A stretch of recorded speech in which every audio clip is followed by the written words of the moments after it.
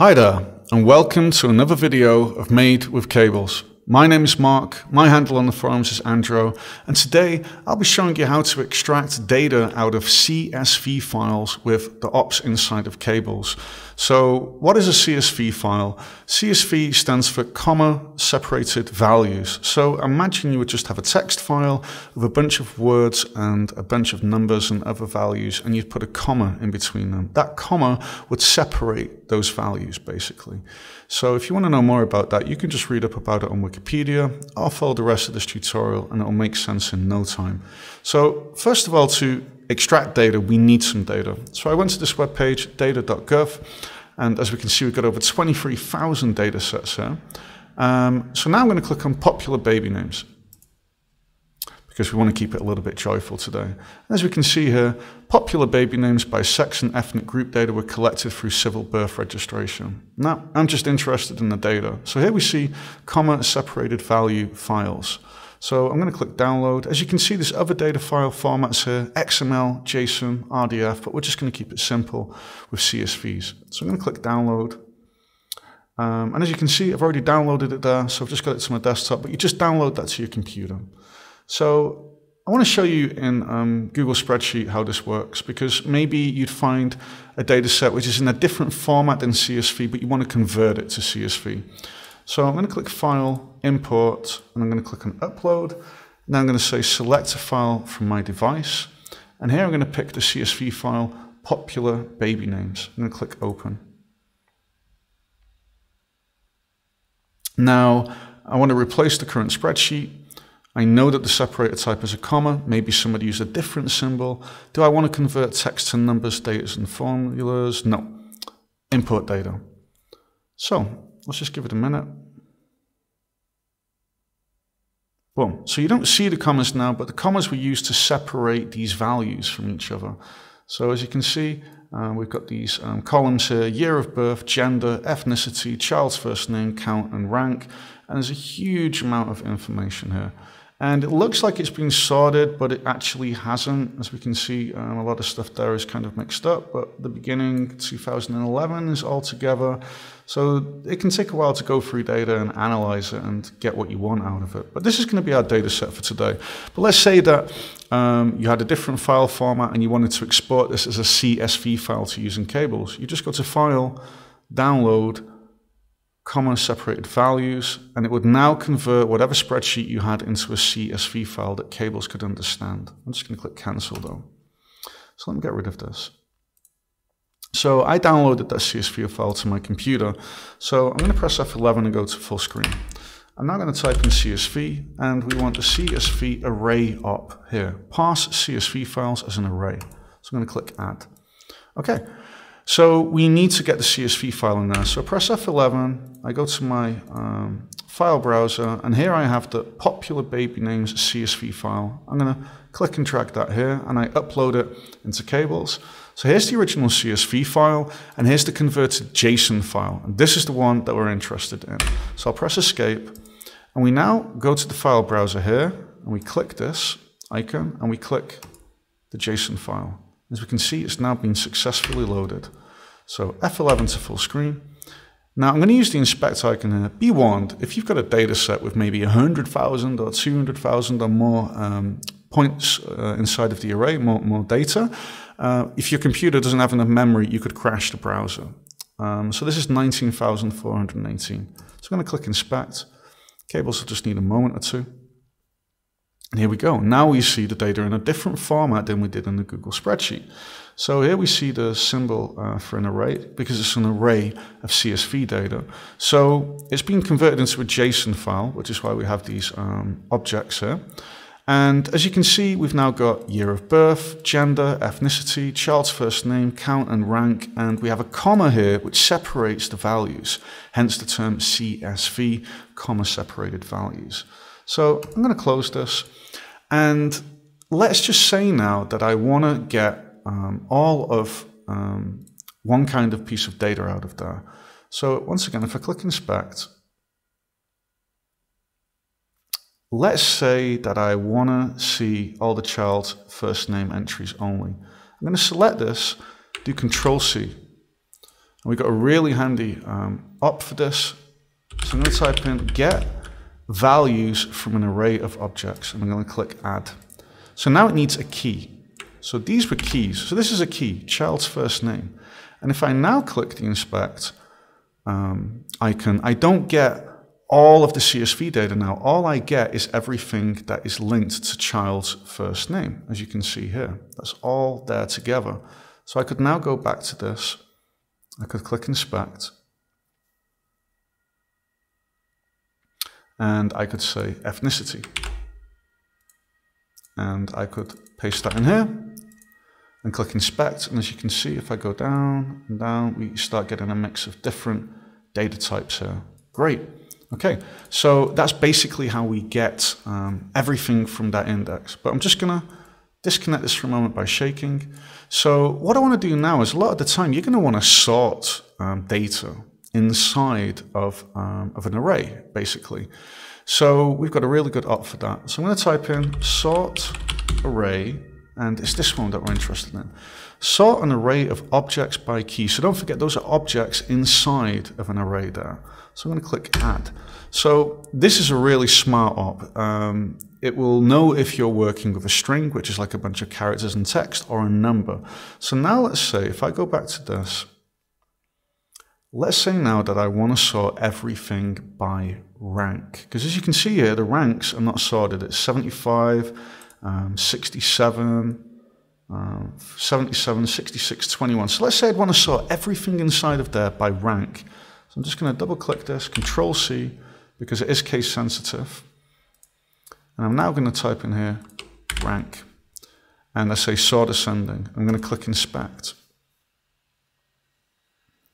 Give it a moment. And now, as we can see, everything has rank 1.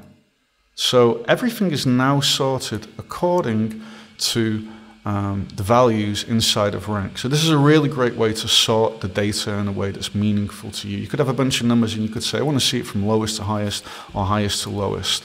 So we've just sorted this array of objects now. So now we want to just kind of like visualize it, okay? So I'm going to go over here and I'm going to plug this in now. And now I'm going to grab the year of birth. I want to just show a couple of things here with text on the screen. So I'm going to say, okay, let's grab year of birth. Control C, I'm going to put that here. Oh, little mistake there, year of birth. And as you can see, this popped up to show me I've got it. I'm going to zoom out a little touch. And I'm just going to copy paste this one a few times. There's 4 pieces of data that I want to get.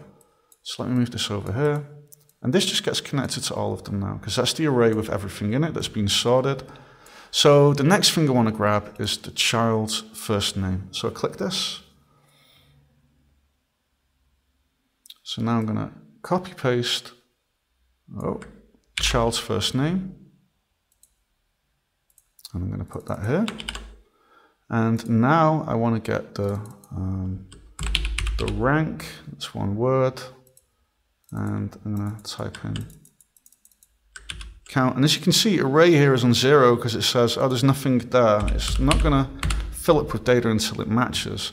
So now I have the year of birth, child's first name, rank, and the count. So let's say I want to get something out of this array. Well, we've got text and numbers, and there was a reason for this. So here I'm going to pull this down. I'm going to type in array get number. Returns a value from an array.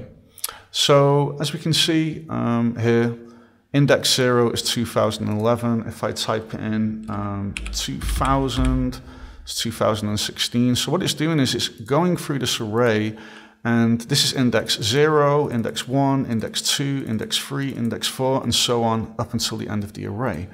So I have this number there, that's great. But I want to convert it and show it as some text here. So I just want to check that my data is correct. So I'm going to make a main loop. Let's zoom in a touch. I'm going to grab a transform up. And now I'm going to grab a text mesh up. So if we want to show text with the text mesh, we need to give it the data type string. This is a number, and as you can see, this has a different color. It's not going to work. So what I'm going to do now is I'm going to pull this out. I'm going to type in number to string. As we can see, this number now has these quotation marks, which shows that it's a string. Now, just to test it's working, I'll plug it into here, the text. There we go. And if I would now jump around, as you can see, we're looking up data from different places. But I want to put multiple strings together. So let's get this. And now let's create the concat object. This joins two strings together. So here, I'm now going to type in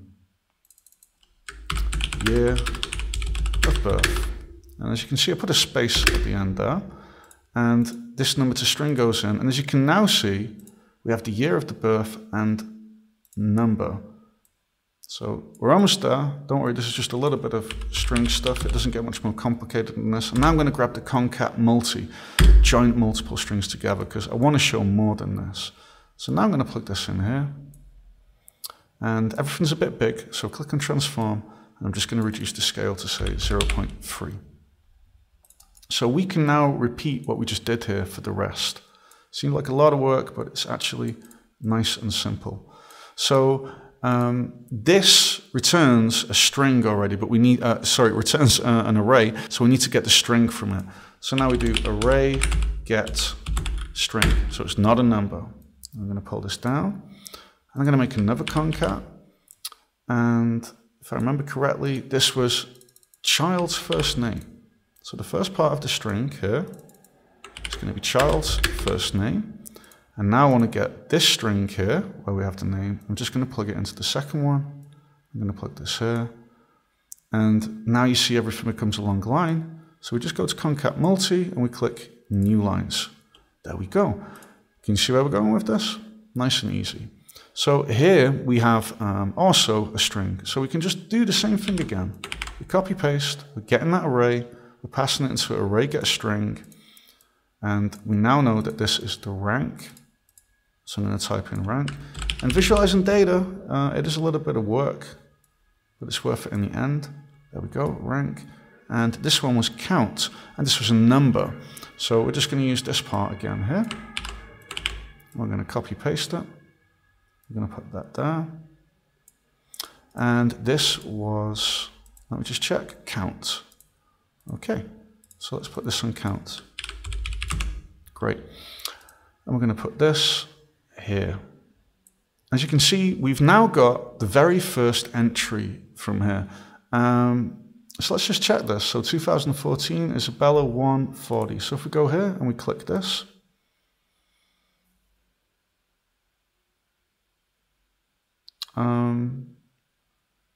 Okay, sorry, this is going to be incorrect because we sorted it. We're looking at the first index. So let's just do this. I'm going to pull this out and I'm going to grab the number up. And what this is the index that we're looking up. So by plugging this into all of these, we're now going to look everything up at the same time. So if I go here to 0, there we go, year of birth 2011. Let's check this.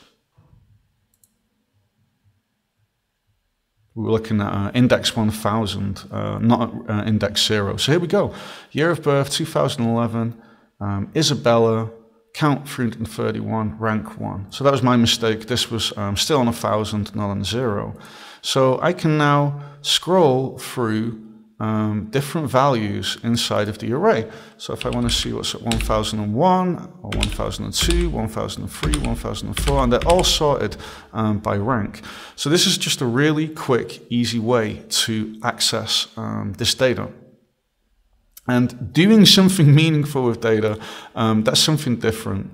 There's a lot of research methods and web pages and organizations which translate data into something visually. And this, of course, is a really simple thing that we did now, because you've got to start simple before you can go complicated. This is just showing you how to access data inside of a CSV file and how to represent it as a string. So there's a lot of things you could do from here. You could extract the rank and the count, you could sort it, you could put it to a mesh instance with different size shapes, you could put it on a spline, you could make an overglorified pie chart. Thank you, Stefan, for that one. There's a lot of ways that we can do something with this data. So that's pretty much wrapping up this part of the tutorial, but I'm just going to press F11 and I'm just going to show you one or two things that could be done with this kind of stuff. So we gave a workshop at Katowice, I hope I said that correctly, where there were 81 measuring stations in the city which measured how much air pollution was in different regions. So here we have, if you click the CSV array, this is from station 100 and it measured the data over 28 days. So here we have the station ID, the time, which is actually the day. So this is like the first day, second day, and so on. Minimum value, max value, these all have to do with the amount of pollution in the air. And we even have latitude and longitude, which we can cover in another tutorial, like where we are in the world. So this was all the data for 28 days. So we got that data and we mapped it here to a simple spline with points. So this is day 0, this is day 28.